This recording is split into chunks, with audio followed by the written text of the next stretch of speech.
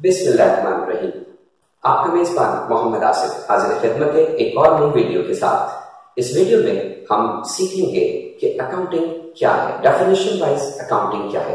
आज की वीडियो इसलिए बड़ी दिलचस्प होने जा रही है कि ये वीडियो न सिर्फ स्टूडेंट्स के लिए बहुत कारआमद है, बल्कि एक आम आदमी जिसे अकाउंटिंग अकाउंटिंग अकाउंटिंग सुना तो बहुत होता है लेकिन ज्यादा मालूम नहीं होता, वो भी आज की अकाउंटिंग की इस वीडियो को देखने के बाद किसी को डिफाइन कर सकेगा, बता सकेगा कि अकाउंटिंग है क्या। तो जुड़े रहिए हमारे साथ, एंड तक इस वीडियो को देखिए। इंशाल्लाह आज की वीडियो आपको बहुत सारी मालूमात देगी। शुरू करते हैं।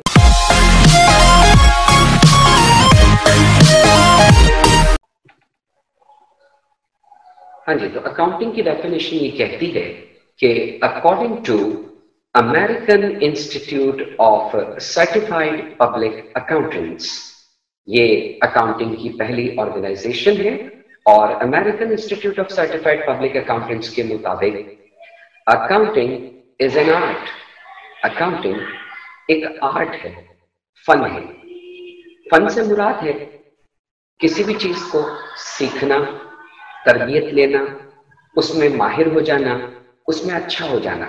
तो अकाउंटिंग एक तरबियत हासिल करने का नाम है, सीखने का नाम है, उन कायदों को, तौर तरीकों को, उसूलों को जिनके जरिए हम अकाउंटिंग करेंगे, और उन खास कायदों और कानून को सीख कर अकाउंटिंग में एनालाइजिंग, तज्जिया किया जाता है।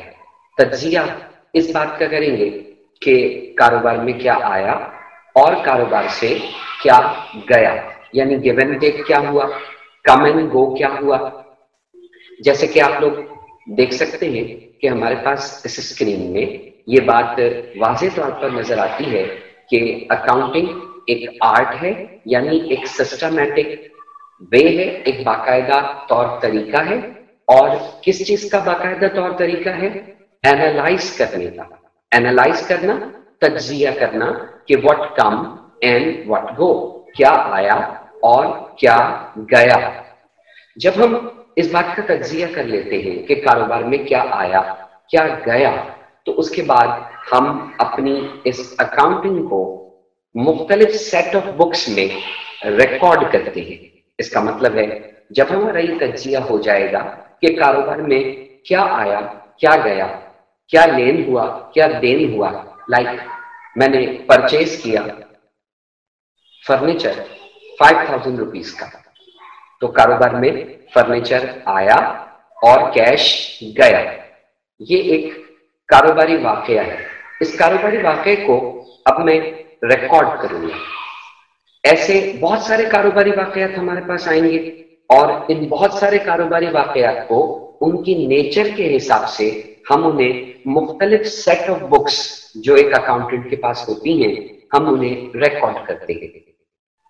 जब मैंने बात की ना सेट ऑफ बुक्स, किताबों का एक मजमुआ, तो जब हम किताबों के एक मजमुए को लेकर उसमें अकाउंटिंग को रिकॉर्ड करने की कोशिश करते हैं, तो उनमें लाइक एक किताब का नाम है कैश बुक। ये खुसूसी तौर पर इस्तेमाल होती है कैश के आने और जाने के लिए। छोटे मोटे खर्चे होंगे तो उनको हम रिकॉर्ड करेंगे पेटी कैश बुक में।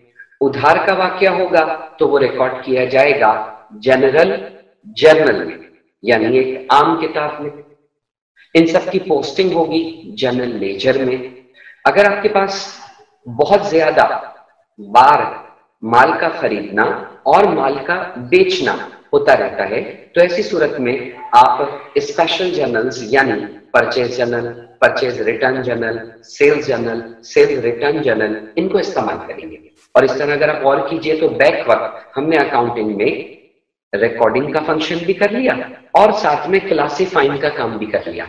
रिकॉर्डिंग का मतलब होगा कि मुख्तलिफ किताबों में हमने चीजों को दर्ज किया, और क्लासीफाई का लफ्जी मतलब होता है शोबों और दर्जों में तकसीम कर देना। तो इसका मतलब है हमने अकाउंटिंग को उसकी नेचर के हिसाब से कि कौन सा वाकया कहाँ का है, मुख्तलिफ हवालों से मुख्तलिफ किताबों में बांट कर रिकॉर्ड किया। और इस तरह हमने अकाउंटिंग के मुख्तलिफ शोबे और दर्जे बना दिए, मुख्तलिफ किताबें मुख्तलिफ कामों के लिए मखसूस कर दी। एक मरतबा फिर अगर हम पढ़ें तो हम क्या कहते हैं कि अकाउंटिंग एक फन है, एक बाकायदा तौर तरीका है चीजों के आने और जाने का तज्जिया करने का, और फिर उन्हें मुख्तलिफ सेट ऑफ बुक्स में रिकॉर्ड करने का, शोबे और दर्जे बनाने का। जब हम शोबे और दर्जे बनाते हैं तो हम अकाउंटिंग को बहुत ज्यादा फैला देते हैं। अब इतनी ज्यादा फैली हुई अकाउंटिंग को सुकेड़ने का काम करना होगा, मुख्तसर करने का काम करना होगा। उसे फैली हुई अकाउंटिंग को मुख्तसर करने का अमल कुछ इस तरह होता है कि किसी पीरियड के एंड पर हम जनरल लेजर बनाते हैं। जनरल लेजर जो हमारे पास बनता है उसका बैलेंस C/F और B/F यानी बैलेंस लिया जाता है।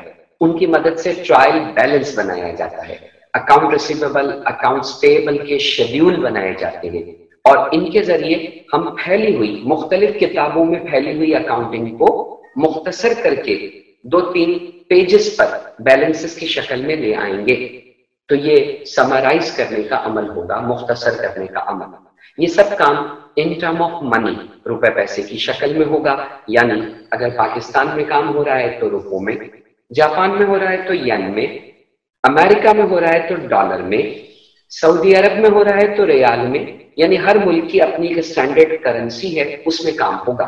यही बात नीचे डिफाइन की गई है कि रिकॉर्डिंग और क्लासिफाइंग में हम मुख्तलिफ सेट ऑफ बुक्स को, मुख्तलिफ ट्रांजैक्शंस को रिकॉर्ड करते हैं। समराइज करने में हम trial balance, schedule of account payable, account receivable बनाते हैं। जबकि मनी, रकम की शक्ल में काम करने का मतलब है कि स्टैंडर्ड करेंसी में हम काम करेंगे। तो यूं अकाउंटिंग एक फन हुआ, तज्जिया करना, रिकॉर्ड करना, शोबों और दर्जों में चीजों को तकसीम करना और मुख्तसर करना रुपयों की शक्ल में, करेंसी की शक्ल में। ट्रांजैक्शंस, कारोबारी वाकयात जिनमें लेन और देन हो, और जो इवेंट्स, वाकयात हैं जो फाइनेंशियल कैरेक्टर, मालियाती नौइयत के हो। यानी कोई भी वाकया होगा तो वो वाकया रुपए पैसे से मुतालिक होना चाहिए, लेन और देन के मुतालिक होना चाहिए। ऐसा वाकया नहीं होना चाहिए कि आप क्लास में आए, आकर बैठ गए, पता चला जी आज तो पेन घर पे भूल गए। चले जी, पेन घर पे भूल गए, बराबर में दोस्त तो है, दोस्त से कहा भाई आज पेन दे दो उधार के तौर पर। तो आज उसने आपको लिखने के लिए पेन दिया और वापस आपसे ले लिया।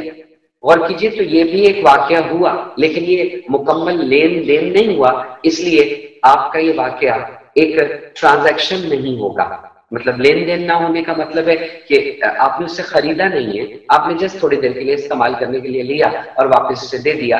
तो ये non monetary, non financial transaction है।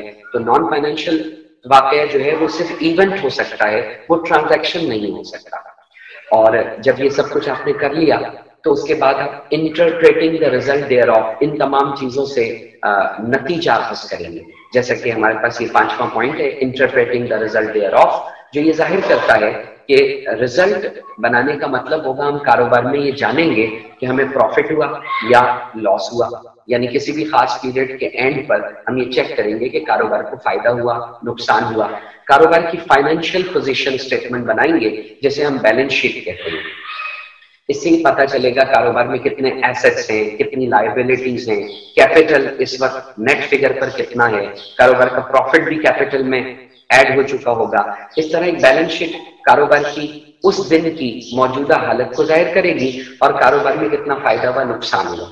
और इवन बात की बाज अलग डेफिनेशंस जो हैं वो ये भी बताती हैं कि हम इन तमाम चीजों को जो निकालते हैं, बनाते हैं, यानी बुक कीपिंग करते हैं, हम ट्रायल बैलेंस बनाते हैं, हम इनकम स्टेटमेंट बैलेंस शीट बनाते हैं, इन सब चीजों को आगे प्रोसेस किया जाता है रेशियो एनालिसिस की शक्ल में, कैश फ्लो, फंड फ्लो की शक्ल में, बैंक रिकॉन्सिलिएशन स्टेटमेंट की शक्ल में। और इन तमाम चीजों को जो फाइनेंशियली तौर पे रिपोर्ट हुई होती है, इनकी रिपोर्टिंग करके इन्हें मुतल्लिका फरीकैन तक पहुंचाना और उनको एनालाइज करके इसके जरिए फाइनेंशियल प्लानिंग अगले पीरियड के लिए करना, ये सब चीजें अकाउंटिंग का जो है वो फंक्शन है। अकाउंटिंग ये सब करता है और यही दरअसल अकाउंटिंग है। तो आज आपने accounting basic point of view से लेकर चलते हुए उसकी डेफिनेशन से ये सीखा कि अकाउंटिंग क्या है। उम्मीद करता हूं कि ये वीडियो आपको बहुत फायदा देगी। और अब अगर कभी आपसे कोई पूछता है कि अकाउंटिंग क्या है, तो आप कह सकते हैं कि अकाउंटिंग एक ऐसा फन है बाकायदा तौर तरीके का जिसमें हम चीजों का तज्जिया करते हैं, उसे रिकॉर्ड करते हैं, शोबों और दर्जों में तकसीम करते हैं, मुख्तसर करते हैं, रुपयों पैसे की शक्ल में उन कारोबारी मामलात और वाकयात को जिनमें रुपया पैसा इन्वॉल्व होता है और इन सबसे नतीजे अखज़ करते हैं कि कारोबार को फायदा हुआ या नुकसान। बहुत बहुत शुक्रिया आप सब लोगों का।